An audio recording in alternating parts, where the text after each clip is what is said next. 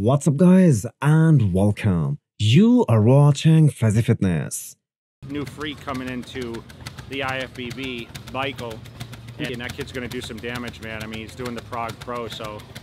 When the legend like Cutler speaks so highly of someone, that means he is the real deal. Michal Krizo is one of the biggest freaks in the bodybuilding world right now. After Krizo appeared on Cutler TV, it is now confirmed that he is doing Prague Pro in October. So, that makes him roughly 8 to 10 weeks out. Can anyone in the comment section confirm what is the last show to qualify for this year's Olympia?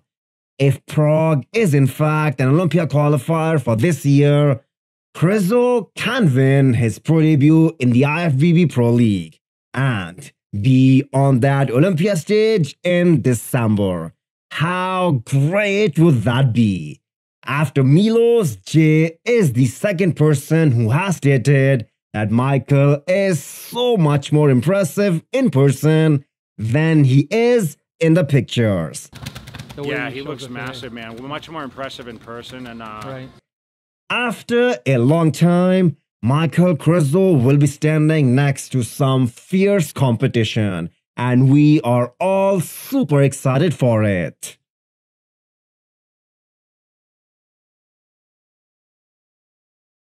Vlad has been announced as wildcard for the upcoming Arnold Classic UK. Portugal Pro was the first show of the season for him, where he showed up almost 10 pounds heavier than last year. He was quite easily the freakiest guy in that lineup, but he finished 5th in that show. Keep in mind, Portugal Pro didn't have a crazy deep lineup. Vlad has been prepping for a long time. He posted this off-season physique update back in December. He looked humongous with great condition, which means he was running quite large amount of gear back then as well. And the Arnold Classic UK is still 9 weeks away. We all know he is a freak, but we wish him to stay healthy. The original Arnold Classic UK list was very competitive. We do not know whether guys like Hassan Mustafa or Andrea are doing the show or shooting straight for the Olympia.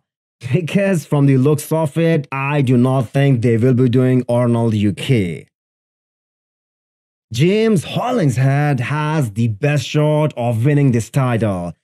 After all, he has taken the longest time off among all these athletes. He hasn't competed since the Olympia last year, and we can't wait to see him back on the bodybuilding stage. Big Ramy is looking massive, and fans are waiting to see a physique update from him. Of course, he is the biggest guy out there. Insane shoulder-to-shoulder ratio. Massive quad sweep. I think Ramy's 2014 Olympia version was extremely impressive. You can make an argument that Ramy wasn't as conditioned from the back as he was from the front. But the pure shape, the small waist, and the flow of his physique was unbelievable. And in my opinion, from the front, he was better than what we saw in 2020.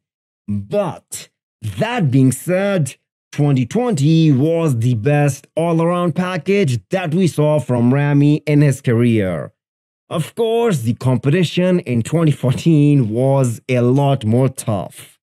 Bodybuilding fans are expecting nothing but a better version of him to take the stage in December of 2022.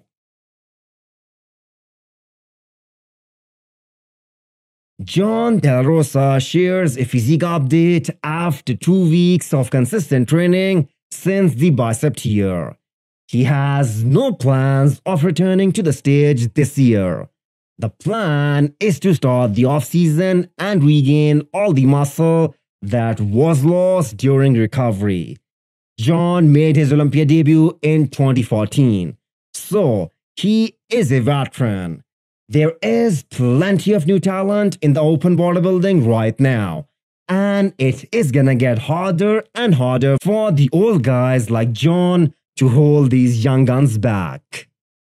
Hit the thumbs up button if you liked the video and smash the subscribe button if you wanna come back for more. Thanks for watching.